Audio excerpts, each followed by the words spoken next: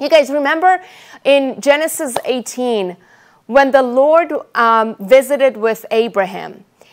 Abraham and Sarah were so advanced in age. They were so old, yet their promise was not delivered to them yet.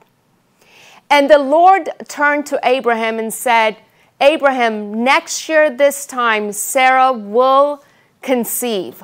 Sarah will have a son. And Sarah, who was eavesdropping, laughed. And the Lord said, why did Sarah laugh? Sarah was like, I am so way past my menopause. I am so physically, physiologically, biologically, scientifically, I'm not fit to become a mother, to carry this baby. You know what the Lord said? The Lord said, is there anything too difficult for the Lord? Is there anything too hard for me? Nothing is hard for the Lord. We look at Iran and we see turmoil, we see terrors, we see the largest state sponsor of terrorism, we see war, we see conflict. And you may ask, Lily, what are you talking about?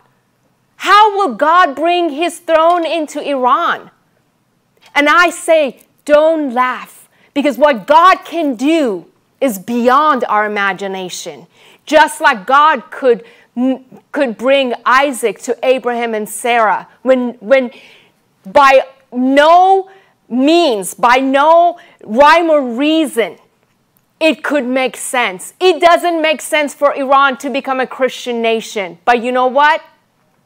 When we stand in faith, when we stand on the promises of God that are yes and amens, together we can partner together and we can bring his throne into Iran. Amen.